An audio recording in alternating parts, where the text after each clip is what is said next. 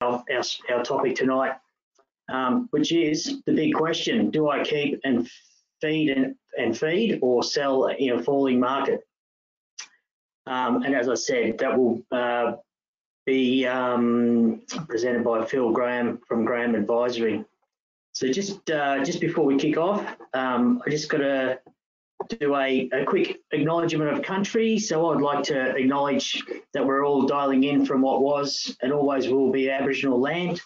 I pay my respect to the Wiradjuri people, who are the traditional custodians of the land and waters on which I stand on today, and also extend that to the traditional custodians you are all representing today, as well as elders past, present and emerging.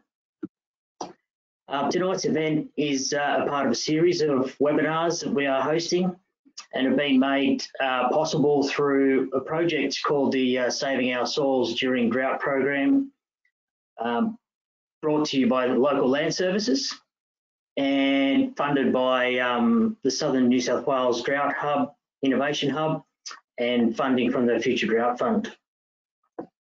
The idea of our webinars is to assist livestock producers across the state to make decisions in what has been a fairly difficult time for some regions.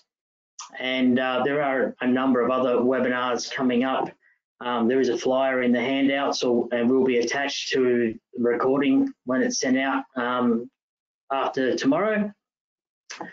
Just a quick plug on those. So feeding sheep in dry times for next Wednesday will be with Jeff Duddy, and then the following Wednesday will be followed up with feeding cattle in dry times with Jeff House. So yeah, there'll be a good event to register for as well.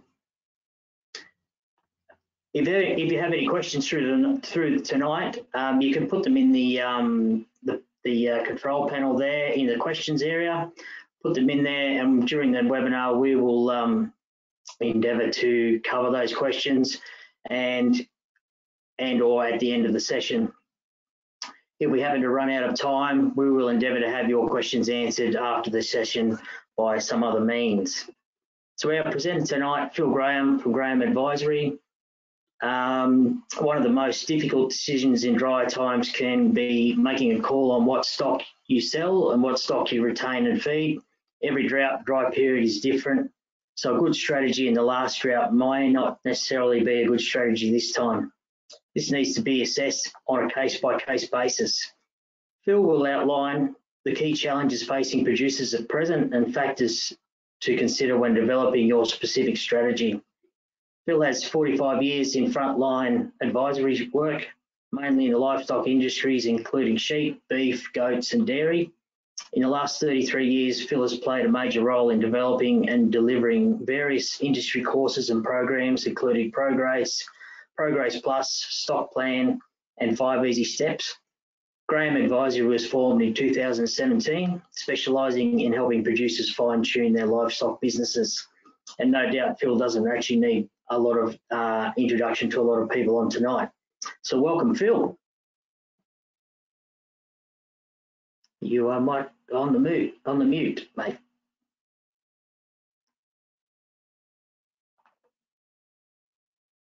Thank you. Now you can hear me. We can hear you now, Phil. It's all good. Rightio, Jeff. We'll get into it. I'll let you go for it. Thank you, and good evening, ladies and gentlemen. Great to be with you. Mind you, it'd be better if we were together on a different topic.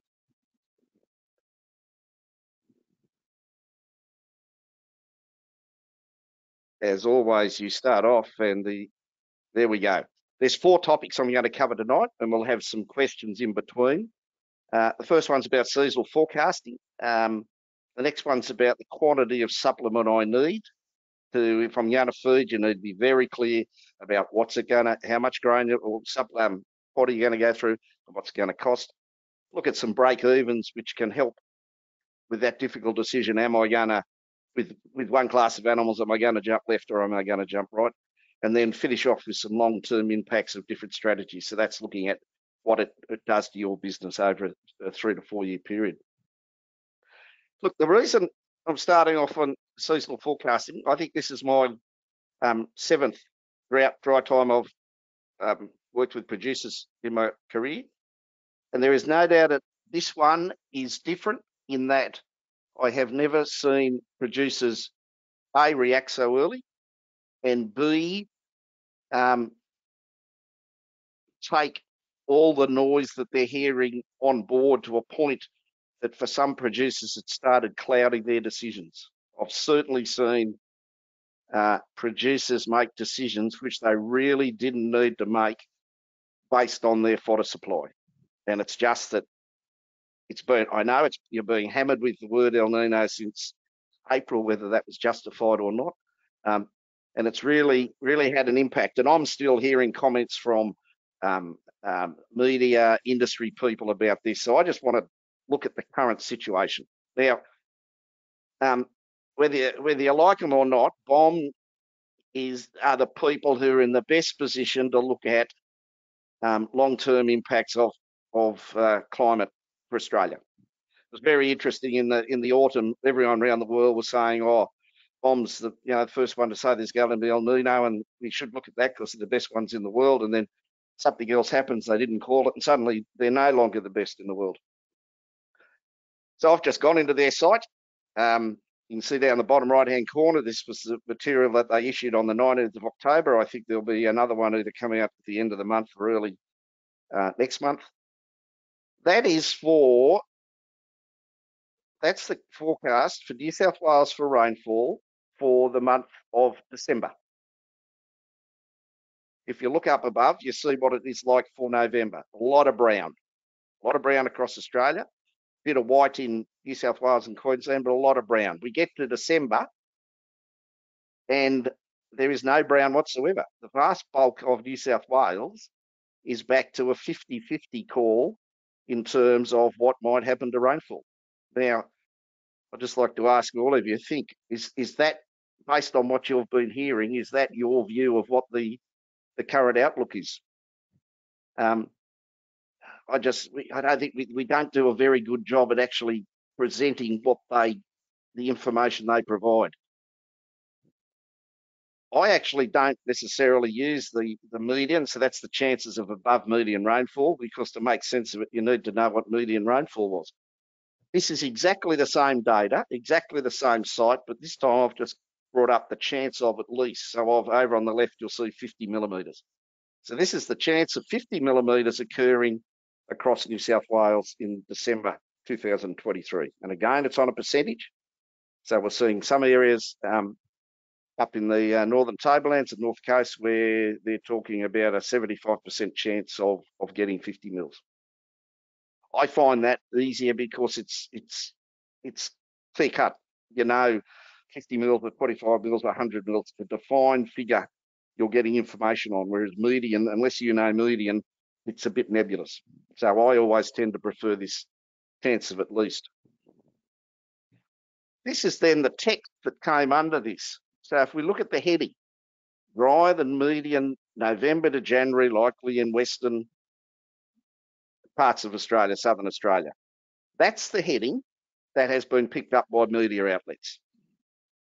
Let's go down to the second dot point. November to January's rainfall is likely to be below median for most of Australia. Now the keywords, except most of New South Wales. So their forecast for the period of November to January is not, it's going to be drier. In fact, it's something different. Again, have you been hearing that information? And right down the bottom, a very important thing to look at is past accuracy. The November to January long-range forecast for the chance of above median rainfall is moderate to high for most of Australia, except for parts of the Bight. So for New South Wales, past accuracy is high. So that's what they're putting out at present. That will again be updated in certainly early November. And if you do go on, please look at the whole box and dice, just don't look at a heading. So that's the map of the November to January period for New South Wales. Again, up in the top corner, it could be below median, but remember at that time of year, that part of the state, median rainfall's a lot of rain. It only has to be 1 mil below and it's below median. A little patch out west, Again, I've pulled up the chance of at least, and this time I've asked for 200 mils over the 3 months. And again, you see a picture of what they're saying at present about potential rainfall. Yeah, you can decide what mils you put on there. I've just picked some figures. I think the key thing is what I'm seeing on their forecasts does not stack up with a lot of things I'm hearing from a whole range of people. And producers, you're always in circumstances like this, you're in a difficult situation, and you want to make sure you've got clear information about what's being said, not someone's half interpretation of what it might be. I have heard no one talk about that November to January mightn't be quite as bad as things are said, has been said. Jeff, any questions on that? Yeah, we do have a question here. Sorry, Phil. What was the weather app called that you got that information out of? Right, that's just the BOM. You go onto the BOM site, you go down to agriculture, and you click on the agriculture button, and a drop-down menu comes up on the left-hand side. You click on rainfall, and you go under that. It'll say 3 monthly forecasts. So it's on the BOM site. It's under agriculture. It's under rainfall, 3 monthly forecasts, and then you can just flick through and look at a number of pieces of information. Great. Thanks for that. And yeah, I think that's it for the moment, so we can keep moving. Yeah, look, one thing I should have said, it's going to be hotter than average. We are in a warming world.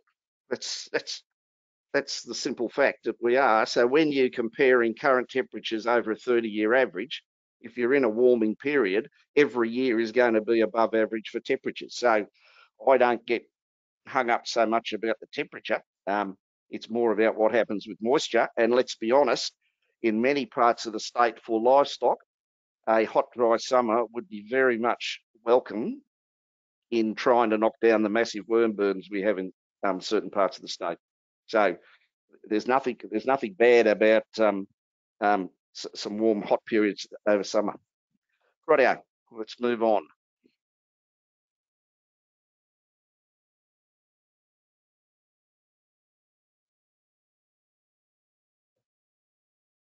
Now, in your little box that sits on the top right-hand side, in there you'll see the word handout. It's about halfway down, and there's a handout there with a 2 next to it which said, how much supplement do I need?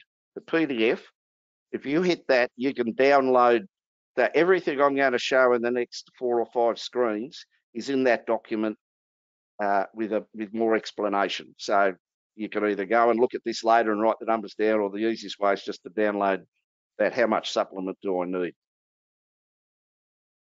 So what I've done here is I've done sheep and cattle. So I've got a range of different sheep, sizes, etc., and then a range of grains or fodders across the top. The numbers in the box, the 4.2, the 5, the 12.7, is the number of tonnes of supplement that you'd need to feed 1,000 ewes at maintenance for 1 week. So there's a weekly figure you're going to go through depending on the product you use. You then multiply by the number of weeks that you think you might be in a feeding pattern. You then multiply by the price, and you're starting to get, as I said, the 2 key things with a feeding strategy is you're clear about how much grain you're going to go through, or how much supplement you're going to go through, and what it's going to cost. Some of the worst situations I've seen in drought is some of us out there have a mental block in terms of an amount of supplement. You get to X number of tonnes, and mentally you say, I can't handle this. I can't feed anymore, and people bail out. Now, if you have a mental block in terms of a certain amount of food, it's far better to find out before you go into the feeding plan program than half a unit. The worst outcomes I've seen from feeding programs is where the bank comes in and the overdraft's got to a level the bank said, that's it, no more. Work out the amount, work out the cost, show it to your bank. Talking to some regional bank managers over the last 2 or 3 weeks, common comment that comes up was, if people don't answer my phone call and don't answer my emails, I get very nervous about whether we'll support them. If I know what they're doing and I understand the plan, 99% we're going to support. So don't think, oh, geez, that's a big number, I'm not going to tell the bank. They're going to find out. You're better to have them as a partner up front than as an antagonist 4, 5, 6 months down the track. The reason I stayed away from putting dollar values on it is that from my experience in every dry time I've gone through, there's been a difference in the order of $50 to $60 a tonne for exactly the same product in exactly the same district. $60 to $70 a tonne. And in some cases, I'm thinking of barley. The barley was pulled out of the same area.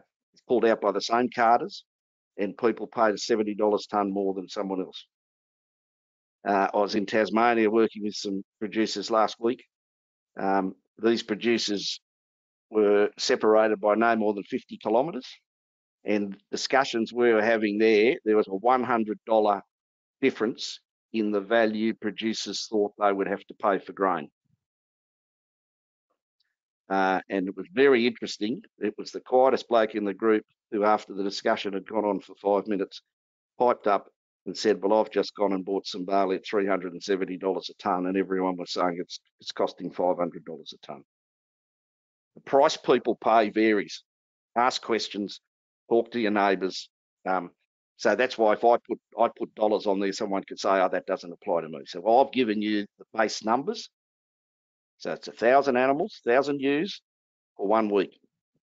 If the hay is less than 9 megajoules, stock will lose weight. Doesn't matter how much you put out, they just can't maintain weight. So, and these are worked out such that these animals could be locked up in a containment area. So this is full feeding and maintenance. So that's adult sheep.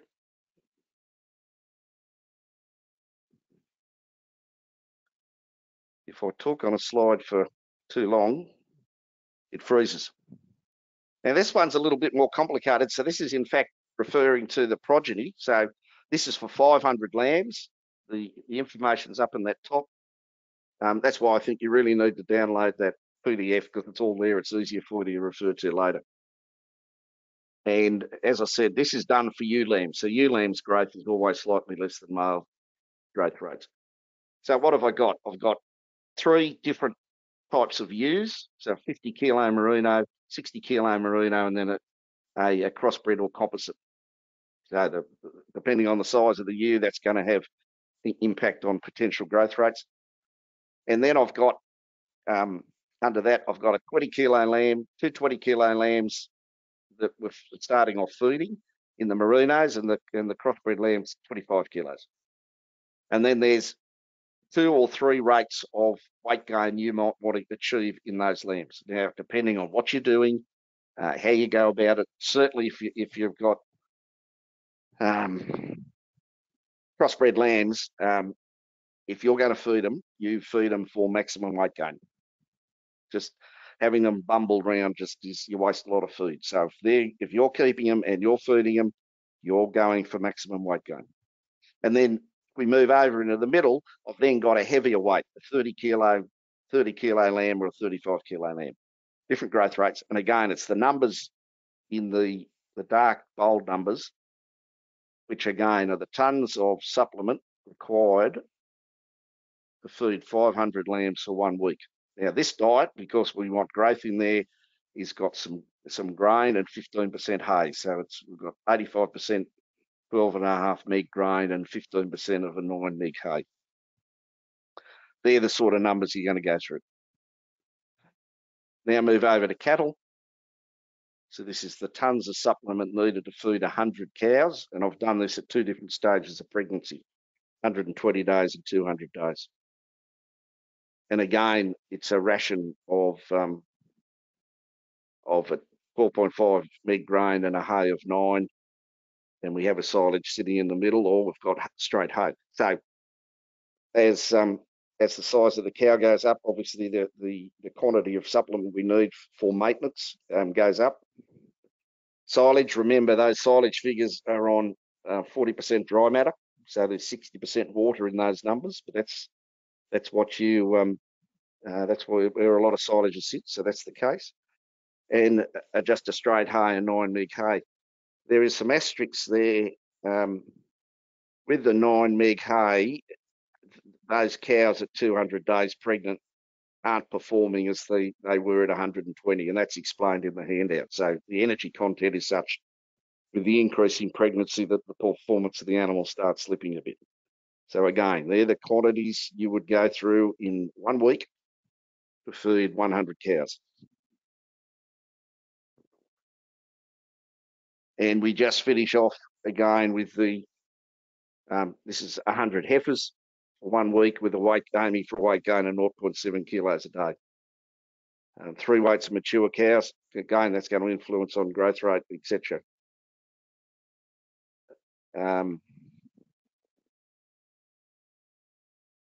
You might think, what's going on here with the 500 kg cow and 200 kilogram heifer? The consumption's higher than the others. To try and get 0.7 of a weight gain on an animal like that coming out of the genetic base of a 500 kilos cow, you really struggle to get there. You're starting to push genetics, so that's why the numbers up higher. It looks a bit funny, but that's the reality. And over on the left-hand side, again, the asterisk just indicates that those animals aren't performing as they are lower down. So there's the 4 things: adult sheep, young sheep, adult cattle, young cattle. It's just giving you some supplement amounts, which you can then multiply by the number of weeks, or multiply by the price that you're paying. Questions, Jeff?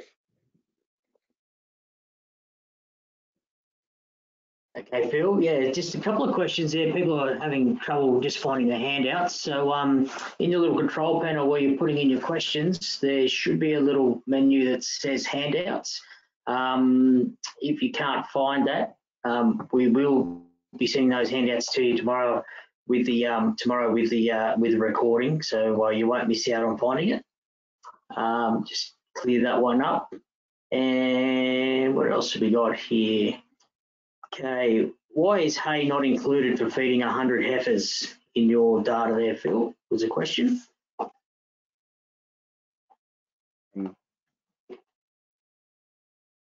Well, you were going to struggle if I kept on using the same sort of hay as I've used before of 9 meg. I wasn't going to achieve a weight gain in those heifers of 0.7 kilos a day.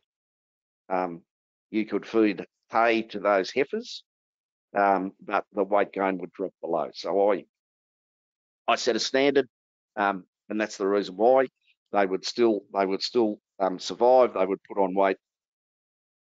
It's just going to be lower. So that's, I've got to pick things somewhere, or the tables go forever. So that's just the logic. You could have fed hay. And I suppose, let's be realistic, if I put hay on there, I was going to have 1 too many columns. I'll be honest about maybe why it got dropped. Thanks, Jeff. Yeah, no worries.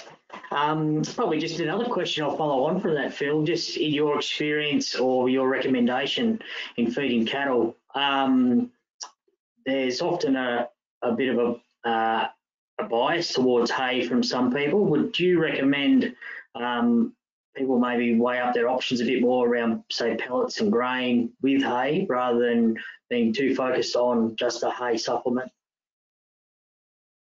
If you're just going to use hay for your cattle, you basically you increase your feeding cost. It's as simple as that. prices I've been quoted in the last week. Vetch hay is nearly $500 a tonne landed in gas, and I can get barley landed at 420. Barley's got a lot more energy than the vetch hay. So straight away your feeding cost goes up. By putting grain in the system, you can often drop your total feeding bill by 40%, which in these days is pretty critical. Can be done. Look, I think we all do a lot of things because of what we've done before and habit.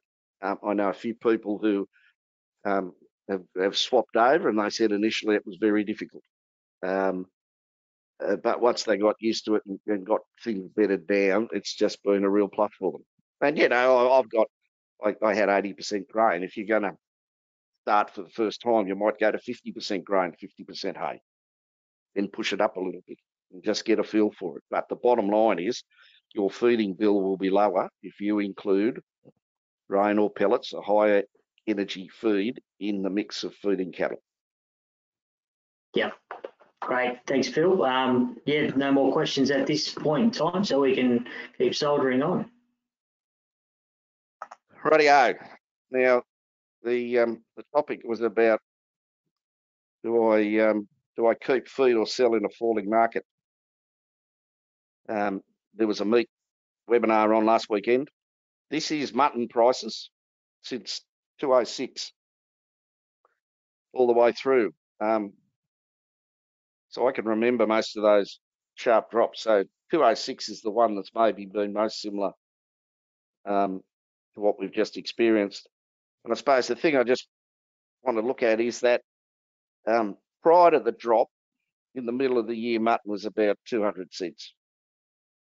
By the end of February in 2007, mutton had got back to 200 cents, and it sat for 3 months down at 50 cents. It's October, November, December, it sat at 50 cents and then bounced back again. I am not sitting here and going to say this is what the market's going to do because I just don't know. But if you look at some of those troughs, if you look at the one in 2013, almost in the middle, again, big drop, took a bit longer, but it came back again. With the question, at some point you've got to put a mark in the sand and say, this is what I think prices are going to do. If you're weighing up on my feeding animals for a market down the track, you've got to make a decision. The producers say to me the other day, Phil, your talk's been useless. You haven't given me the crystal ball. Well, no one's going to give you the crystal ball. They're not going to give you the crystal ball on the season. They're not going to give you the crystal ball on markets. You just got to sit around. You got to talk to people you trust and make a decision. So all I'm putting there is that's what's happened to mutton over the last 17 years. That's just expanding the 206 and the 213 trough. So there, it shows it a bit easier. Look at the 206 side. It was at July. It was at 200, and it was nearly back to 200 by the end of February. So it was a sharp drop, but it came back quite quickly. In 03, we had the drop. It didn't come back quite as quickly. It wasn't until May that it really jumped off again. I look at these sort of things. Helps me get some handle on what's happened previously. It's there for you to look at. You make up your own mind of what that might mean in the current scenario. And there's just the lamb price. The same troughs have occurred, whether it's mutton or lamb, they've all occurred at the same time. But again, we see a similar pattern of drop into the trough, and none of it are we sitting at the trough for a long period of time. It's always a sharp V-shape, and out we come again. Unfortunately, to those cattle producers, I haven't got those cattle figures, so apologies.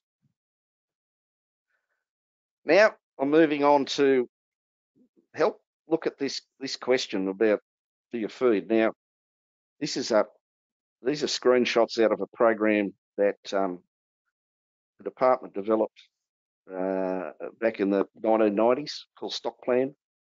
A powerful program for decision making, and hopefully we'll see it back in producers' hands pretty soon. So what this is, so this is merino weaners. I go across a few different types. Merino weaners, 5 months feeding, and I've fed them that they were 22 kilos, and I've fed them to get up to 30 kilos. And what you do in the program, you just you've got to say, well, what value are those lambs on the 1st of November? So I've taken a stab in the dark. You're going to put your own figures on these things. So I've said it on the 1st of November this year when they weighed 22 kilos, I could only get $20 for them.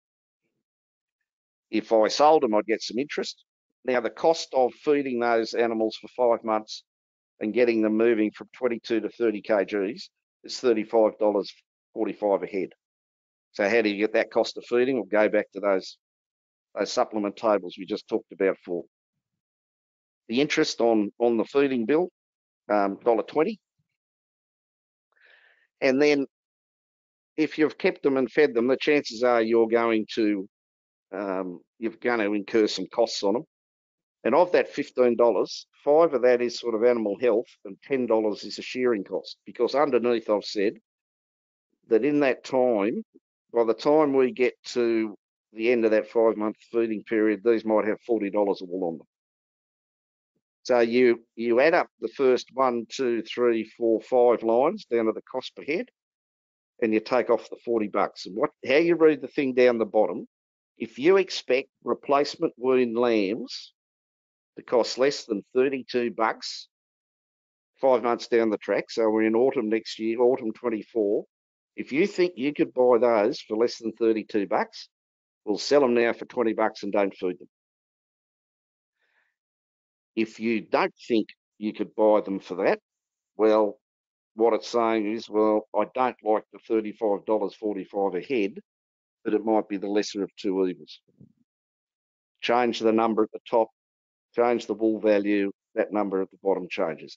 So what I'm just trying to get here is a concept where you could do that yourself. Now, I think we'd all agree that the interest you could leave out. It doesn't really change things much. So what value are you putting on an animal now? What's the cost of feeding? You can work that out back from the other tables. Am I going to have other costs? And if we're in the wool scenario, am I going to grow wool? Put all that together and it's giving you a picture of where you might sit. Now, this is a crossbred weaner, 5 months. And these they were 27 kgs at weaning, and I've fed them to get them to 47 and off. I've said these animals at the 1st of November 35. So I've picked figures which at present I think make some sense. You might say they're not. That's fine. You put your own figures in. Cost of feeding goes up. Why? Because we're driving these animals, we're taking the much heavier weights, we're trying to get them there quickly. Again, the $15 is $5 animal health and $10 shearing, but I'm only going to get $10 back for wool. So you might say, well, I'm not going to shear them, so I've got no wool income, and the cost per head is 10, so it cancels each other out. And again, we look down the bottom. If you'd expect replacement weaned lambs to cost, so to some degree, you're not buying them back. This is what you would need to get for them for this to have been a sound strategy. So you've kept them on, you're feeding them to get to 47 kgs. You're going to have to get at least $107 in the market in autumn 24 for that for you to have made money out of. So again, you've got to sit there and make the decision. It was very interesting with this group of Tasmanian producers the other day that in the room on a lot of these, people split. Some decided, looking at the numbers they were going to feed, some decided they weren't. So everyone's going to decide, have their own picture of risk, etc. The critical thing when you're making decisions in dry times is that you use numbers that you're comfortable with. If you're comfortable with it, you'll feel ownership of it, you'll implement it, and you'll feel better yourself. So that's the lamb one. It's the concept of how I've got to these. It's the important thing rather than the figure at the bottom. Right, you. Same thing. The big difference there is now this ewe, it's dry when I started feeding it in November. I fed it for 5 months and maintained weight 55 kilos empty. But 5 months down the track, this is in fact a pregnant ewe. So if I go to sell now for $25, I'd need to be confident looking at those numbers that I could buy them back at 46. I think everyone on the hook up would say there's no way in the world you're going to buy a pregnant ewe back in autumn next year, merino ewe, for 47 bucks. Crossbred ewe, you can see the numbers. A big difference between the crossbred and the merinos is the impact of wool. Feeding those animals over the 5 months, you're growing wool market's held up better than the meat market. And that's having a big impact. Crossbred wool is still at pretty low levels. Wean calf. I said it was 200. Oh, no, I said 150. Wean calf for 6 months, 150 kg, weaned early, take it through to 270. That was a weight gain of that 0.7 kilos a day. Some people might want to feed them at a faster rate, and I fully accept that. The numbers are just going to change. The cost of feeding there's, and this is a grain hay mix, 317 bucks. So you think you could sell it for 200 now? Going through that program, you're going to need to get at least 600 bucks at the start of winter next year for an animal like that, for that strategy to make sense. And again, I'm sure if we sat 10 people in the room, some will jump to the left and some will jump to the right. The critical thing is you decide where you want to go.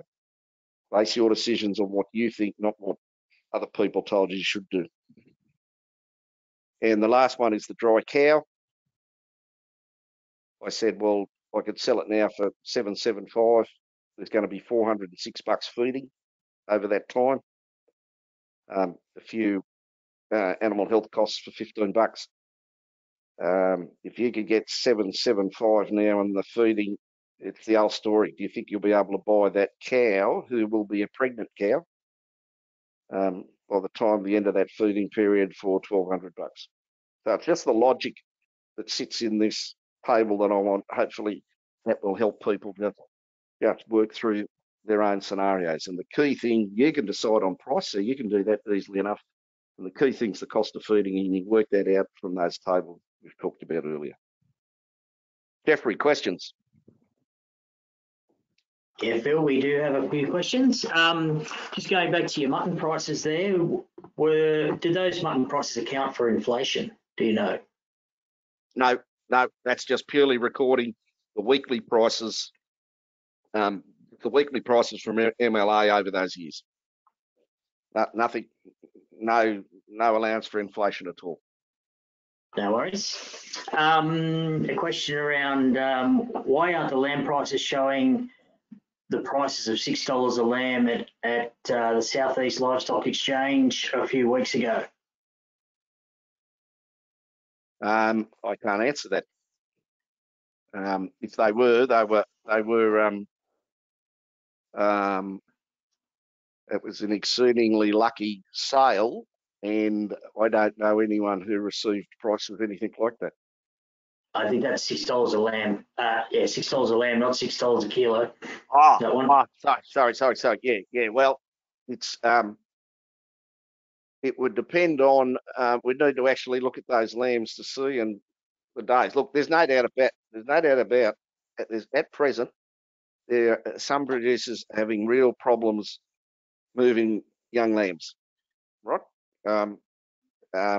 It's a bit hard to believe, but southern Tasmania's in drought, and they got to ship all their sheep out across Bass Strait to get them killed. So producers down there just cannot do it. They can't give them away. So I suppose in coming out to that break even, Jeff, is you're putting the figures in up the top of what you think you can achieve. Some people got $6 a lamb. I know other people got 20 bucks. Why there was a difference, I can't say. Yeah, look, Phil, I think there's also some other things in there too with the buyers around grass seeds and conditions of the skin and those sorts of things that they discount stock on as well. So there could have been some other things involved with that lower price. There'd be a lot of things like that, Jeff, which don't show up when you just read a market report. Correct. Yep. Next one, Phil, is are producers able to access the program you've been showing there? Oh, Jeff, look, the LLS is in the process of doing some training for their staff, which is going to occur in the month of November. So I don't want to get LLS staff into trouble, but I would think later that the LLS staff will have access to the program and be able to help you work through some of these issues. Some of the things now you can say, for instance, all those feeding rates came out of a thing called Drought Pack. With those feeding rates, you really don't need Drought Pack because all Drought Pack's going to do is give you the same numbers I've already given you in that table. Yeah, look, I know it's being worked on. It needs tidying up, but it's a very powerful program, which as an industry we can't let things slip through the cracks because people forget it was around. It was used extensively during the early 2000s. Very high feedback from producers. We just need to get it up and going again. So the LLS, to their credit, are training their staff to put them in a better position to help you producers. Yeah, and there are staff who do have access, I believe, already. They're just doing some updating on that one. Yep. And I hope I haven't caused diplomatic problems with my answer there. Just a quick question. Please confirm the feed costs assume 100% feed and no grass in your calculations. Absolutely correct. Now, what I haven't put in, it's in the handout, is that on some of those cases, having some straw in the system would make sense. And I'm sure Jeff Duddy will pick up that very capably next week. So yes, it's 100% grain, no pasture. 100% of the animals' requirements are coming from that fodder in that table. Yep. And probably one last comment was in Dubbo, there was some lamb sold for $3 a head last week. So yes, there has been some very light pricing around, but that might be our last comment. We can just soldier on a little bit further, Phil. Thanks, Jeff. Rightio. Now, this will just take a little bit of explaining. So what you have on the left-hand side is cumulative cash flow for your business. Now, in doing this work, I've assumed there's no debt in the business as of today. What this is about is that we've got to make decisions. So this is 1,000 merino ewes. There's been a 6-month feeding bill incurred.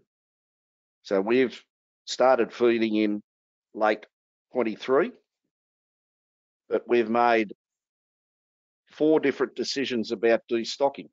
So the blue line is for the joining that's going to occur in early 24. We've culled 5% of ewes and we're feeding all the ewes and all the progeny. 2023's lambs, ewes and weaners, wethers, and your replacement ewe hoggets. So while it's 1,000 merino ewes, we are feeding in the order of about 2,500 animals. So that's the blue line. We only sell 5% of culls, and those culls, I sold them out now, and I got $25 a head for them. Now again, we could talk about the value, but that was where I thought was a fairly robust number to use. The red dotted line is 14% of the ewes at cull. So instead of joining 1,000 in early 24, you're going to join 860, and all the progeny are still kept. The black line, you've culled 30% of the ewes. So in 2024, you're joining 700, and you've kept all the progeny and fed them. And the last black one, which is a black dotted line, but it doesn't show up down the bottom, you've culled the 30% of ewes, and also you got rid of all the wether lambs at $15. This is then what happens in subsequent years. what's going to be the financial position in 2025? What's it going to be in 2026? What's it going to be in 2027? Now, I haven't, where there's a 30% cull, and certainly the last one, a 30% cull and all the weather lamb's gone, your stocking rate on the property has decreased quite a bit. So I've just allowed it to breed back up. Now, there are things you could do to speed the rate up, which would potentially change the shape of the line. So the point I just want to highlight here, given the low values that we're receiving for stock we sell, the strategies of culling less and feeding, while they'll be the worst in the drought year, they end up pulling away quite quickly and down the track end up in a stronger position. Now, in the years 2025, 2026 and 2027, I've assumed that the market has got back to something a bit better. It hasn't got back to the levels it was prior to this. So I think I was saying you were selling cull ewes for $90. We were selling 12-month-old weather lambs for $80. Those sort of numbers. So the numbers were certainly better than in 2004. And I can't. And this is the problem in doing some of this work. You could get in there and you could put massive increases on prices, but if the prices increase, the blue line is just going to get further away from the rest because you've taken the pain in the drought year, and you've got production going for the rest. This is all on the basis that it's 100% feed, so they're locked up. So we're not damaging our soils, we're not damaging our pastures. If we went back to 2019, when you could sell a culled ewe and maybe get $140, $150 for it, there was virtually no difference between a 14% cull and a 30% cull. The two lines behaved very similar. So this year has been, I think we're 180 degrees away from where we were in 2019. So in 19, you could happily go and cull a bit heavier without any really long-term impacts. It's not quite the case here with these merinos. I just remembered I forgot to put in the crossbred one, but in fact, the message behind the crossbred one was the same. Keeping your ewes, keeping your production up, so when prices come back, you've got your lambs. There's also overhead costs in this. All of this, there's about $20 of DSE overhead costs. So if we haven't got stock on the farm, the overhead costs are still biting your bum. So this year is different in that when we look at it,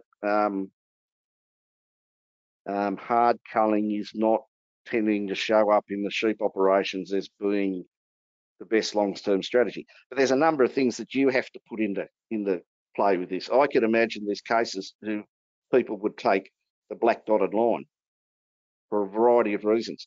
So I'm not saying in any way one line is better than the other, because it all depends how those lines interact with you as a person, with you, the finances of your business, and where your age is, and are you physically and mentally up to going through another extended feeding period. I've said this before, I have never seen a producer make good decisions if they're struggling with mental health. Let's not kid ourselves. It's out there in the community. It has been before, and it is again now. And you can't hide from it. If you're a bit fragile, put your hand up. Previously, I've had some issues. I put my hand up. Best thing I did. Put your hand up. Get help. If you're having trouble making decisions because of that, get some people who can help you work through these issues. And then the last one, Jeff, is it's the cattle one. Now, cattle it's a different scenario. So this is for 250 cows, again 6-month feeding. So the red is a very, very hard cull. So it's 250 cows back to 150, and all the early weaning, all the steers are sold, and only the replacement heifers are kept. So it's a pretty substantial destocking. That's the red line. The black line is you go from 250 down to 180, retain all progeny and feed. And this is a feeding based on about 80% grain, 20% hay.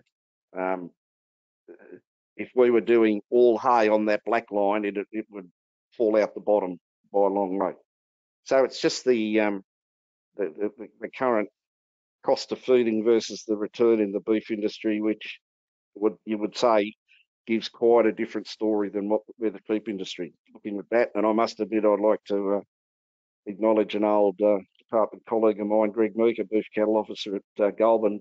This is Greg's work, and I thank him for letting me use it. So, in the cattle scenario, you've got to think long and hard about how many you're going to feed and how you're going to do it. Jeff, that's it, mate. Very good, Phil. Back online. Yeah, just that was good that really showing that difference between sheep enterprise and cattle enterprise is quite different at the moment, and mainly around the cost of feeding that's causing that outcome. Yeah, indeed. Yep. We're a bit light on for additional questions now. We've answered everything that's come through, so that's very good. We're actually pretty much on time. So if you haven't got any last comments there, Phil, that you want to pass on, we'll soon to wrap up. But have you got anything you want to add in? Oh, look, I just try and get base your decision on good hard facts and not something that's been passed down through five hands. Whether it's about potential climate, it's about markets, it's about different feeding things. If in doubt, find people who can help you. It could be a neighbour, it could be someone down the road, it could be someone in the LLS. The critical thing is you get help. If you've got difficult problems, it's a hell of a lot easier to talk them through with someone who you trust. And the other thing is, don't treat your bank as an enemy in a situation like this, because if you do that, you might turn them into an enemy. From my experience over the years, if you're fair with them, in the majority of cases, I know it's not perfect, in the majority of cases, they'll be supportive. And that's it, Jeff. Thank you. Yep. Just one last question, Phil. We might just take a minute. With that cattle culling strategy, can you just give us a quick, just a back overview of that and just pad that out a little bit more? If we could. Yeah, rightio. I was just going to try and go back to it. Can't. Rightio. So we're sitting in a situation of November 2023. Things are looking tough. What am I going to do? Early weaning makes a hell of a lot of sense. So the decision is to early wean. You sit down and you look at the various costings of it, and the decision is depending on a range of factors. In one case, you decide to take the money you can get for those early wean steers and heifers. The key thing is to keep your replacement heifers, because they're the ones that allow you to build back up quickly. If they go, you just stretch out the amount of time. Now, the one thing in that graph, that property in 205 and 206 is going to be, it might only be running at 60%